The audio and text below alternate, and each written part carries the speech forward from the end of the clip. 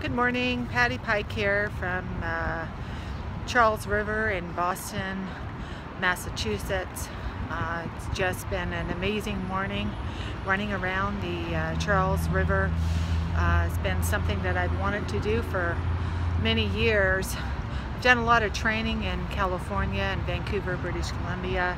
Done a lot of marathons, a lot of half marathons, and I'm just gearing up now to probably run a half a marathon in the next couple of months. This has been a gift to be able to run around the Charles River.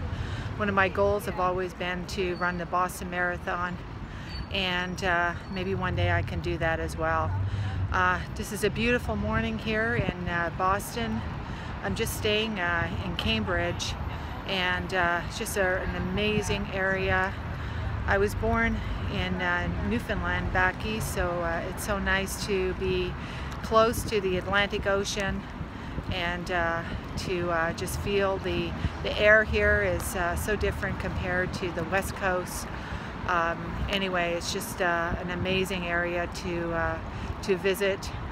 This is my third time in Boston, and I'm here this weekend to celebrate my husband's celebration of his master's degree in computer science at Boston University.